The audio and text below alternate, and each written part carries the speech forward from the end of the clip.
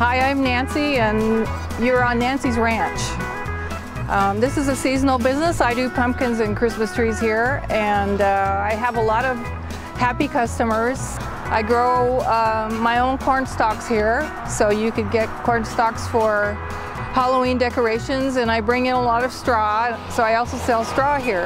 This is a very low-key, old-fashioned operation. Now, what we're doing here is pruning the tops. Everywhere a tree, we want the tree to branch out, we have to cut the tops.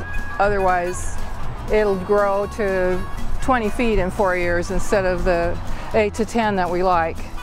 I also grow Indian corn here, and so you can pick up a lot of your fall decorations right here in one spot.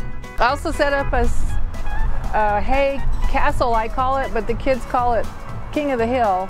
You can also come here and get a pre-cut tree from the Northwest, a noble fir, Fraser fir. My trees are about 3 days old by the time they get down here, so they're very fresh. I keep them in water. That's one of the things that I told myself when I started selling pre-cut trees.